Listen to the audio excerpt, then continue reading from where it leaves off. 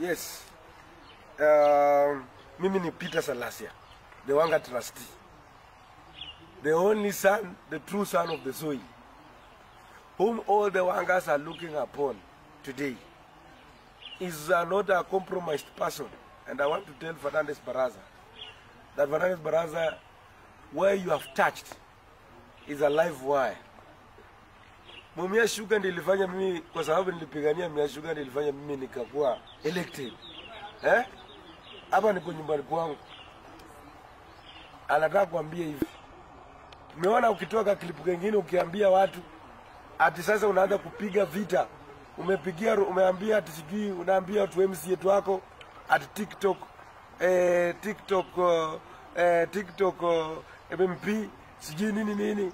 Nataka nikwambie bila Salasia saa hii mimi am more vibrant.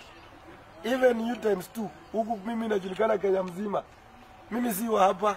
Mimi nafanya siasa yangu Kenya mzima. I'm one of the vocal MPs. I'm not just any other MP.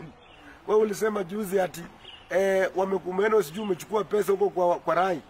Atunasema ati investor alishindwa kufanya kazi ya nini?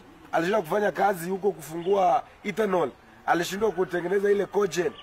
Alafu umeleta hiyo ati sijui fanya kazi wanakufa depression. Mimi nataka nikuulize wewe Baraza, you don't have any information regarding Mumias sugar.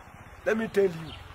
Ya kwamba Mumias sugar sai ethanol hata una information ujui ya kwamba ethanol ilinyang'anywa na huyo mtu wenye una support huyo warai huyo. Kama umeingia Kenya kwanza kutusumbua sisi, ile mbio ambayo tutakutoa hapa utaongea kwa hii Wanga land. And I want to assure you, you will not touch and fight the investor.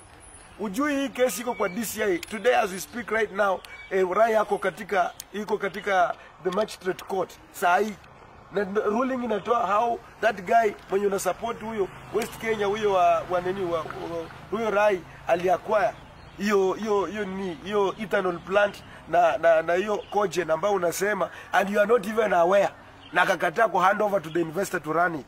Hatunasema alishinda kupanda tembea hapo kwa nuclear uone hiyo nuclear imepandwa mimi urafiki mimi sinaga kwa mambo ya Mumias sugar. Kama unataka kujua the true me, kuza hapo. Na mimi niko tayari kupambana na wewe.